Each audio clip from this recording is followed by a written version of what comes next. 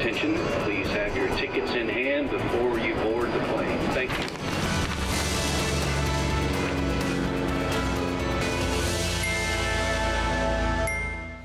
Hello and welcome. I'm Johan Castell and you're watching Wings. On the show today, Ramadan celebrations worldwide from Kosovo to Saudi Arabia, before exploring what special treats are dished up in Indian cities during the holy month. And how in Belgium, Ramadan and Easter feasters join each other on a 2-kilometre-long table in Antwerp. Also featured is a horse festival in Bulgaria, and a new activity to explore Paris through art ahead of the Olympics. Let's start.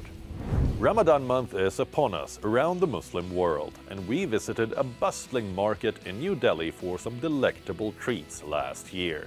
Now we visit a similar spot in Mumbai and look at how Ramadan is celebrated worldwide.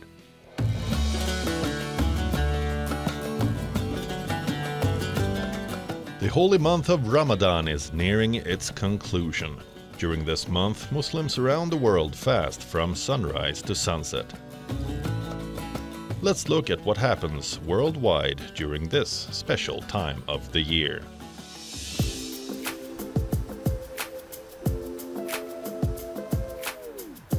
We begin in the self-declared independent country of Kosovo. In Prizren, a centuries-old tradition continues during the holy month of Ramadan. Resident Varis Hashim ignites a firework daily to signal the time to break the fast. This ritual, once announced by a canon during the Ottoman Empire, now uses fireworks lit by Hashim, who revived the tradition in 2017. As the sun sets, the firework lights up the sky.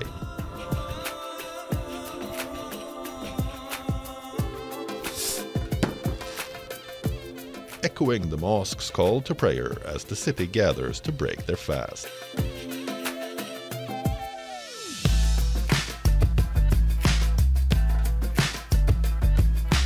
Although the cannon is no longer used in Kosovo, it's a different story in Dubai.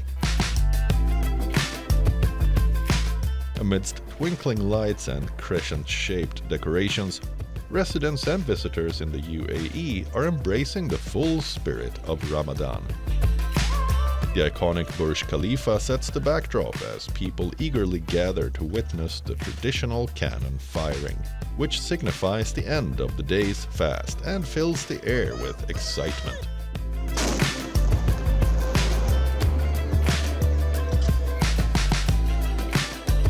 Ramadan, the 9th and holiest month in the Islamic calendar, is marked by fasting, one of the 5 pillars of Islam. It's a time when religious fervor is reignited across the Muslim world.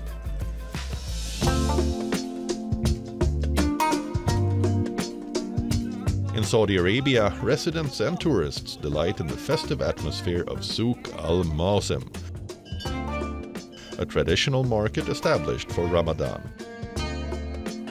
The market offers a variety of traditional stalls, workshops, crafts, entertainment and food, all set against the backdrop of At Turaif Park, a UNESCO World Heritage Site. Organized by the Diriyah Gate Development Authority, Souk al-Mawsim opened on March 11 and will continue until April 11. Over to Mumbai now to explore what goes on at one of Mumbai's most famous street food spots during Ramadan. So I've come to Muhammad Ali Road in Mumbai to try some delectable treats for Ramadan. And this place is really crowded. So let's take a look around and see what we can find. We begin right in the middle of Muhammad Ali Road at the Minara Masjid, one of the most prominent mosques in Mumbai. At night, the street is covered by twinkling green lights, and even though it looks packed, I'm told this is nothing compared to how crowded it can be. Before we can make a move, I'm invited to try the pirni, a thick and creamy pudding made from ground rice. Wow, that's very good. Rice pudding, huh? It's supposed to be one of the best places here. This is at the Suleiman Usman Metaivala, a sweets shop established in 1936, and business is booming as the staff brings in one tray of firni after another. Before I leave, I'm treated to a hearty serving of malpua. So what are we looking at here? What dish is this? This is called malpua. Yeah. It's like similar to French toast, but it is without bread. We don't use oil in any of our sweets. Wow. We only use ghee. That's our specialty. This must be incredible. Is this one of your favorites? Yeah, it's my Ramadan favorite. All right, we're gonna have to try one of these. Waiting for the malpua to cook while watching the cook prepare the batter in a huge vat of sizzling ghee makes me hungry.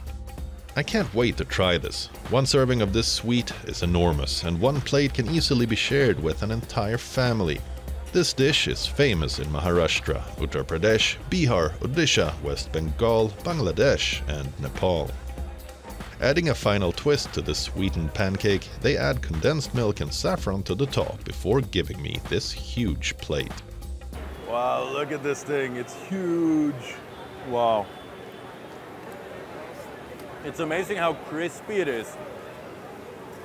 It's very hot though. It's like straight out of the sizzling hot ghee. After beginning our food journey in Mumbai with sweets, we move on to find a dish with meat, passing many places where chicken skewers hang on display. We heard about a well-known spot called Bademia restaurant, and I meet the owner to learn more about it. By tradition, only in the month of Ramadan, we used to put up this particular soup. Well, this is only for Ramadan that you have this. Only for Ramadan. No, you won't get it throughout the year. Not even at the Bademia outlets. And what is unique about this particular recipe? This particular soup is cooked for 6 to 7 hours on slow flame. Basically, it's a lamb bone stock and cooked along with all the green herbs and spices of Indian origin, and it's a soup that will clear all your congestion and everything. Full of flavor, and you get the option of having basically we call it desi chicken, farm chicken, or the very ancient type of lamb tongue you can have into it. There's lamb tongue as an option. I can try that. You can try that. There's a lamb tongue and chicken, farm chicken that you can have as a meat option into it. Well, out of those two, I'm definitely more interested in trying the mutton. That sounds quite unique. Yes, it does. Yeah, let's try that out. Yeah. Yes. Well, I'm quite keen to find out what it's like. It'll be my first time trying mutton tongue. Yeah. Flavors will start from the tip of your tongue all the way to the back of your head. That's the 80-year-old soup.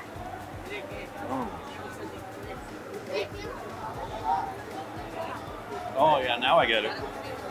The soup is like a combination of like very heavy on the spice, but it's also very hot, so it's almost hard to distinguish is it just a really warm soup or really spicy. It just really strikes that balance perfectly.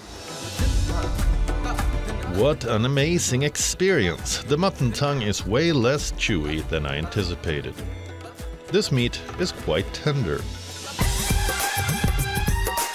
Going out to have food during Ramadan can be an interesting experience for several reasons. There is the social aspect. It's a time for communal worship and breaking fast together, where family and friends gather. Many of the restaurants here on Muhammad Ali Road have special treats on the menu during this time, making for a unique culinary experience.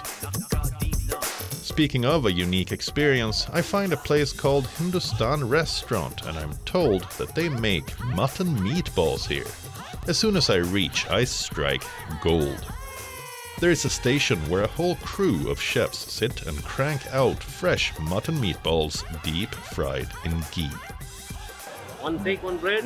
Inside put a small kebab. Oh. This in. It's a secret. It's a secret recipe. Yes. All right. Very tasty.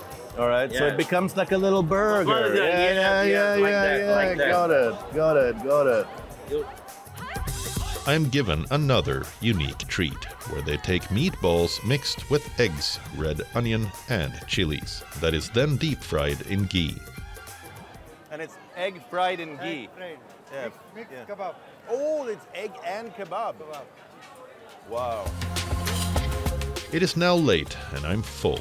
Before I leave, I find a stall selling dates from Saudi Arabia and try one out, officially ending my culinary journey on Muhammad Ali Road in Mumbai for this time.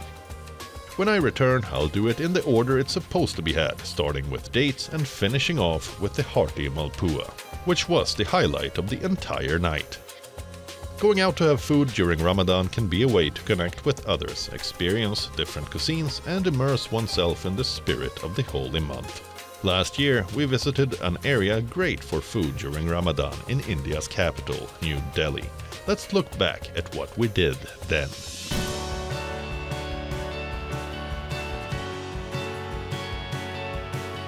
As the sun sets over Jama Masjid, people congregate as the Islamic month of Ramadan is about to end.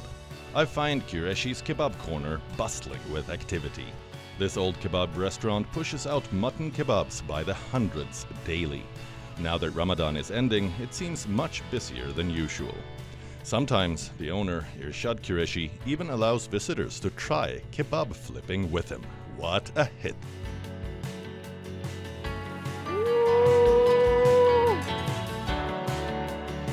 He waves me in to give it a go, and it's clear that this is more challenging work than expected. We're cooking up a feast. I find 3 foreign chefs who have been in India for many years, and this is a place they keep coming back to. So I'm here with Roya, who's trying the food at Qureshi's Kebab Corner. How did you find the food? Oh, I love this food, and day and night I dream about Qureshi. I crave, and then just every night I think about Qureshi. I love to eat the kebab up here.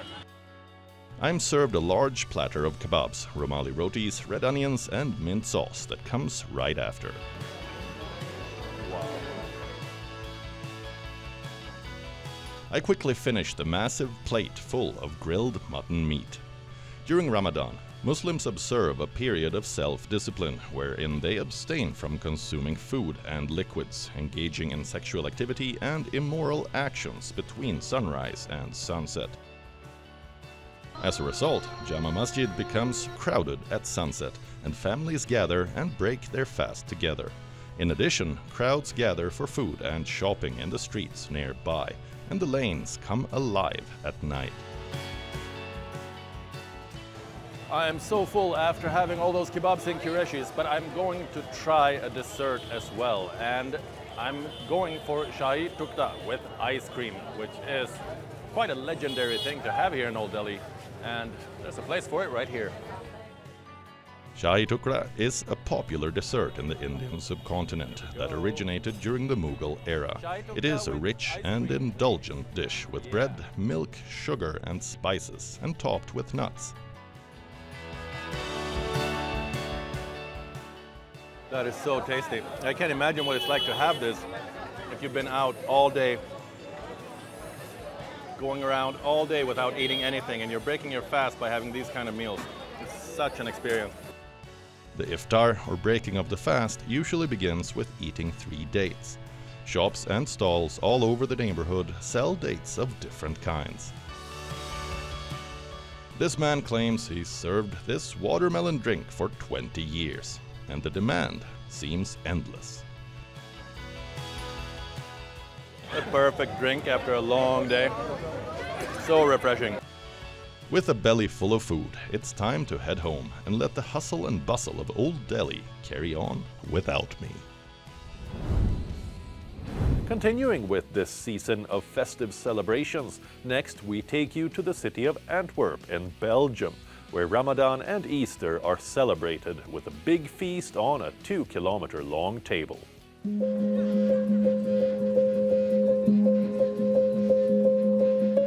The season of holy days and holidays is upon us. While Muslims all over the world observe the various rituals of Ramadan, Christians recently celebrated Easter. However, one district in the Belgian city of Antwerp found a unique way of celebrating these 2 different religious occasions simultaneously. On Easter evening, thousands of city residents came together on the streets of Borgerhout to enjoy the Muslim iftar and Christian Easter. This is the second edition of this community dinner called 2 Kilometers Together at the Table. We try to bring people together. It's about fasting, so we try to start from something that they share, and to use like the different diversity in religion, in culture, to bring people together and to enjoy each other's holidays. While some volunteers set the seats for this special feast, others prepared various cultural delicacies, and the musicians regaled everyone in the street. They even set a new record by sharing a meal on a 2-kilometre-long table. This was the longest community dinner table in Belgium, hosting 7,000 participants. In a time of tensions and polarization globally, the initiative was held to foster inclusion and connection among cultures. Promoted by the city of Antwerp with various partners, the dinner table has only grown in length since last year and welcomed more people. When you look at the times we live in now, not only in Belgium but all over the world, there are a lot of tensions. So what other better way than this to bring people to the table, eat together, and actually start from connecting with what we have in common and not focus so much on how we differ. This intimate community dinner undoubtedly set an example in celebrating diversity with peace. Over to a village in Bulgaria now, in the picturesque Bačevo town, where horse racing and breeding are integral to village life, residents marked the start of Lent with a horse festival. Let's look at the horse parade, which always retains its appeal.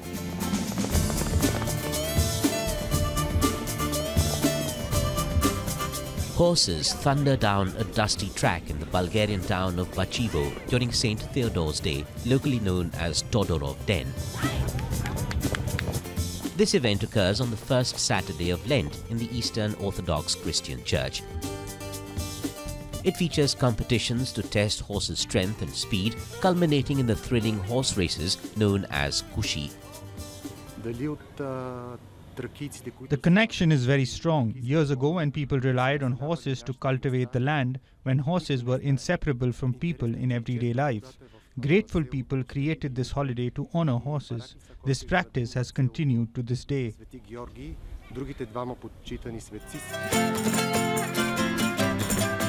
The scenic village of Bačevo is nestled in the Rila mountain foothills and has a rich tradition of horse breeding. St. Theodore is revered as the patron saint of horses. St. Theodore has been celebrated since time immemorial as the patron saint of horses and horse riders by people who used these animals to make a living as well as to fight. The celebration blends Christian and pagan customs, offering owners and buyers a chance to assess the horse's health and strength after winter, often seen with beautifully braided manes adorned with flowers, ribbons and bells. The horse was an integral part of people's existence. On this day, we honor the animals and the people who work with them.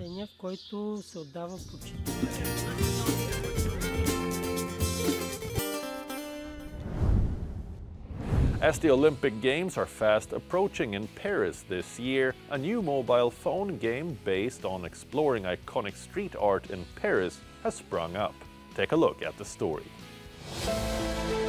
Come the Olympics in July and visitors will come face to face with these mosaics. A mystery artist who calls himself Invader has cemented his artwork across Paris. It could almost have been a new sport for the Paris Olympics, as it already has avid fans. These mosaics can be found worldwide, even at the International Space Station. More than 350,000 people have downloaded Invader's addictive Flash Invaders mobile phone game that awards points to users who find and photograph his colorful and quirky pieces of pixelated art. Like Banksy, the British street artist, Invader also prefers to keep his identity hidden. I like the adventure of working on a secret project that nobody knows about, with somebody that nobody ever sees actually, because he stays away from cameras and video, as you know. Many of his works look like the aliens from the Space Invaders video game. Some of his artworks come from popular culture, including Spider-Man, Star Wars, Bugs Bunny, Ninja Turtles, pizza, and others. They're always quite attractive. It's really very well done. I like everything related to mosaics. I like the geek culture, the touch of video gaming, a bit old school. That's nice too. And then it's nice because it forces you to look up in the street, to look in places that are perhaps not so attractive and discover that there are still things to see. There are now more than 4,000 of his mosaics in cities and towns across the globe. In Paris, which is by far his most invaded location, the artist's footprint is bigger than ever as the Olympics loom. A new public showing in a multi-story building has one of his works on its roof. Visible via satellite on Google Maps, with a telescope, the show's visitors can also look across Paris to Invaders' 1500th mosaic in the city and surrounding areas. I think the invasion is the 15 million people who are going to arrive in Paris for the Olympic Games. It's a lot. Obviously, there'll be invader fans among them who will visit the city with the map of the invaders' invasion. You know, there is a lot of cultural tourism across the world today, with people who discover a city solely with the invaders' map. So what will he do when the Olympics officially begin in July? His fans are certainly hoping for a big surprise. A new games-themed mosaic, perhaps.